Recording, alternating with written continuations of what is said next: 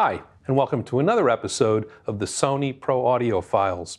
My name is Andy Munitz, Product Manager for Sony's Professional Audio Division. And in this video, we'll go into the operation of our DWX series of digital wireless microphones for ENG use. Before we learn how to set things up, though, just a very quick review of some of the basic features and benefits of our DWX series. Most importantly, it's a wireless mic setup that uses a complete digital transmission scheme. Even though it uses the same channels as our UWP-D series and can coexist in the same environment as them, the DWX series actually sends packetized digital data and offers unparalleled sound quality equal to 48K 24-bit, or as we like to think of it, the same as plugging in a mic with a cable. The system offers true double tuner diversity for providing the maximum in signal stability and reliability, and also provides for a direct integration with Sony's own line of shoulder-style camcorders, providing for a direct AES-EBU digital audio connection with the camera through its slot-in mounting architecture. This means that the audio path follows a single A to D converter in the transmitter, stays digital as it gets sent to the receiver and becomes part of the video file, goes through post-production digitally, and can even make it all the way to the home TV receiver before it gets turned back into analog for the first time through the TV's D to A converter. This really helps keep the audio sounding pure. As well, because of the tight integration with our line of Sony shoulder cams, monitoring of the wireless microphone system can even be done through the viewfinder of the camera.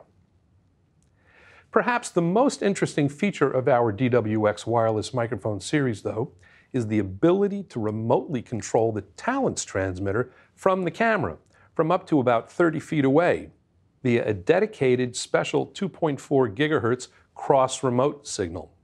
This allows for monitoring and control of the audio, including the transmitter settings, right from the camera position, which is especially important when the camera operator is also the audio engineer.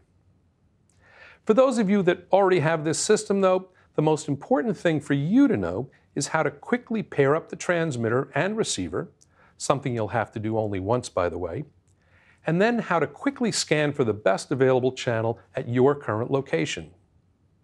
So, here are some very quick shortcuts of operation that you might not already know to perform these functions. First, let's just look at the layout of both the slot-in receiver and the transmitter. On the transmitter, the body pack in this case, there's a set button on the left and a plus and minus or up-down button on the right of the OLED display. These buttons will allow you to navigate through the menus should you need to. On the slot-in receiver, notice that we have a menu button on the upper left with a set button right below that, and also a plus and minus or up-down button on the right of the display.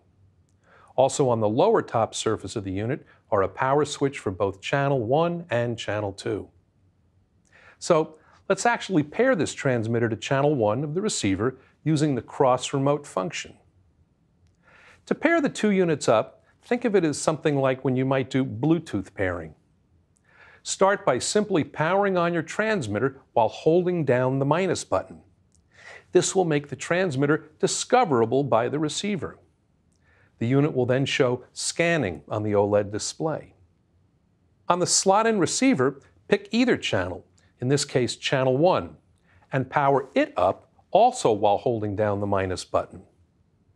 It will then search for any discoverable transmitters and will quickly begin flashing the name of the transmitter it just found. By the way, initially the transmitter name will just be a model name with code, but you can change this to show a Talent's name, for example, or simply Body Pack ENG, as we have here.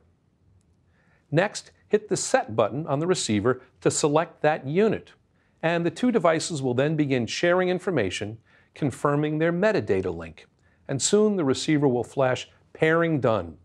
That's it for the pairing step. Although you can go far deeper into the menus of these units to accomplish this pairing procedure, this shortcut method is by far the easiest and quickest. And to confirm that the two units are paired, look for the double arrows or cross-remote indicator. along with a 3-segment bar graph meter showing the strength of this metadata control signal. And don't forget, this procedure only needs to be done once. Even if you power off and on the units, they will remain paired. And if you have a second transmitter, it can be paired to the receiver's second channel as well, through the same procedure. To get the optimum performance from your DWX wireless system, every time you shoot at a new location, you should consider doing a clear channel scan. And there's a simple shortcut for this procedure as well.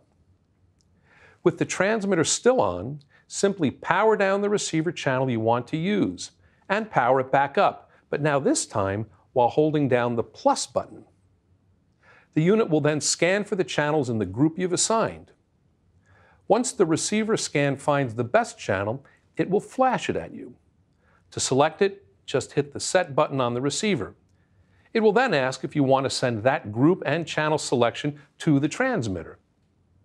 Hit either the plus or minus button to change the display to Yes, hit Set, and it will say Complete when it's finished setting the transmitter to your selected channel. That's it. If you have a second transmitter, just repeat the process with channel 2.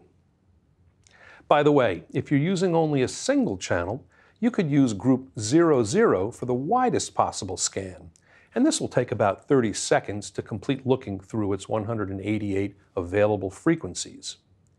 You might also set the receiver to group D9 for a quicker scan of a subset of 48 compatible frequencies in your selected channel block for all DWX system multi-channel use, which should take only about 8 seconds to scan.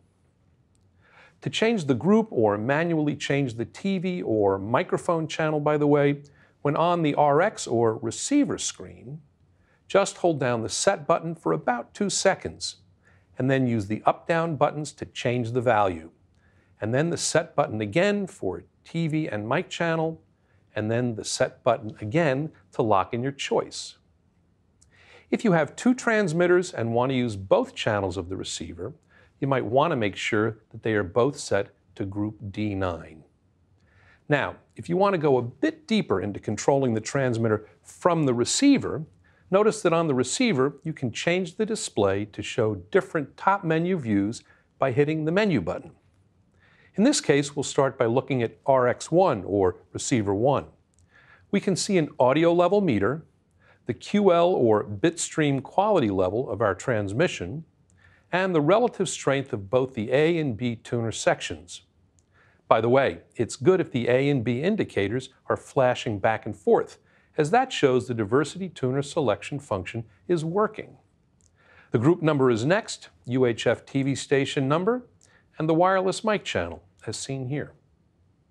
Using the up-down buttons, we can see and even choose to change the selection of the 3 frequency blocks available to us, either TV 30 through 33, 34 through 36, or 38 through 41.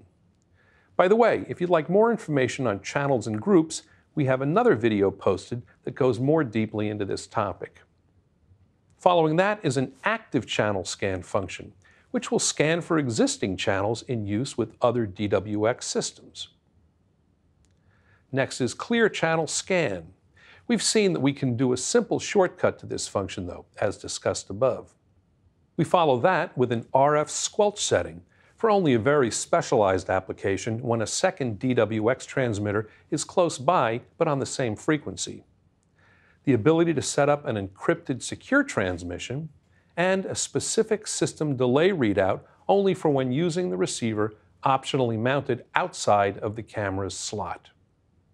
Hitting the menu button again will bring up the TX1 or transmitter control menu for channel 1. Scrolling through the submenus for the transmitter will give us the ability to see and remotely choose the power output level of the transmitter, either 1, 10, or 50 milliwatts. Simply hold down the Set button for a couple of seconds to activate this menu choice, and then hit the Set button to send your selection over to the paired transmitter. Following this is a menu for changing the microphone input attenuation, and a menu that allows for changing the LCF or low cut frequency filter in 15 different steps to help reduce wind, rumble, or other background noise. Both of these settings can have a valuable impact on the sound and quality of your signal, so have a chance to listen to these choices and experiment a bit. Next up is Power Save. This setting allows for remotely putting the transmitter into a low power sleep mode, allowing you to save batteries during a production break, for example. Very handy, so you don't have to dig into talent's clothing for when taking a lunch break. The next menu shows the transmitter's count-up battery timer. When you install new batteries in the transmitter, go to its Time menu and reset it to 0. And then you'll have an accurate readout on the receiver of how long the transmitter's been turned on. After this, we see a 48-volt function for remotely turning on phantom power for the DWX series plug-on transmitter. If you're using a stick mic that needs phantom power, this can remotely turn on that setting. The RF remote submenu is up next, and it will toggle on and off the cross remote feature, as well as setting up of the pairing procedure. As we've seen earlier, though, you have a shortcut for the cross remote pairing function that prevents having to navigate to this menu to set things up. And finally, continuing to scroll through the menu button will change the main display readout next to RX2, or the second receiver channel, and TX2, or transmitter 2, if these are both turned on and active. Following this is a display that gives a quick readout of both channels 1 and 2 at the same time, showing the audio level for both, the digital quality of the bit stream, the battery life icon of the associated transmitter, and an RF meter for each of the A and B tuner sections for each channel. Well, that's about it. Again, the shortcuts mentioned earlier in this video will likely be the ones that will get you set up and going quickly. And the shortcut for channel scanning, specifically, will likely be the one you use fairly regularly. And even though it's good to know what the other controls and menus do on these units, you might not need to access them very often. Hopefully you found this short video helpful in operating your DWX series ENG wireless kit. If you'd like more information on these or any of our other Sony professional audio products, please contact your Sony account manager or one of our Sony professional audio dealers, or visit us at sony.com/proaudio. And thanks for watching.